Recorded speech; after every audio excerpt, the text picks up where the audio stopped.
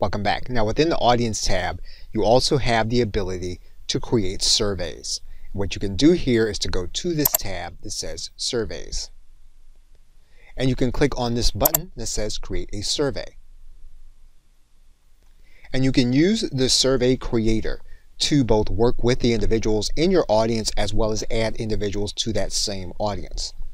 We can click on Add Questions. And we can then click on Add a Question. And we can add in several different kinds of survey questions. So for example, we can use one of the available methods here.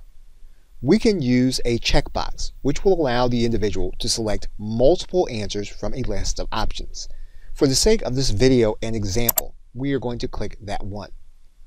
And we're going to write in a question. And then we're going to write in some options.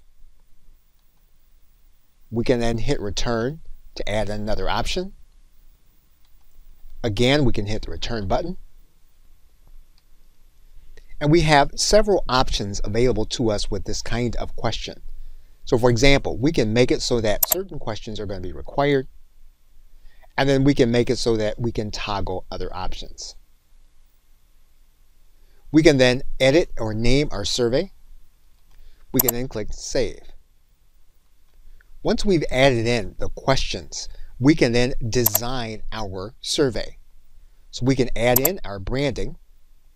For example, we can add in a specific image. We have our logo available. We can add it.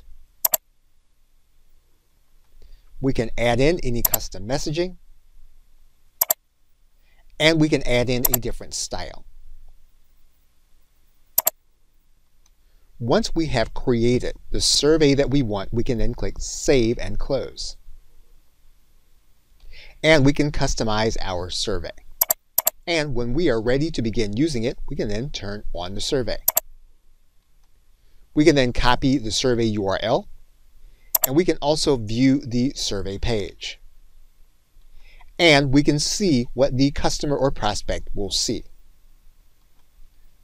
Now obviously, one of the reasons that you set up your survey with your autoresponder is you want to make it easier or more reasonable for an individual to sign up for your email list. So what we're going to do now is we're going to edit our existing survey. And we are going to add in a question. This time what we're going to do is we're going to add in an email question. We're going to give the individual an opportunity to ask us a question.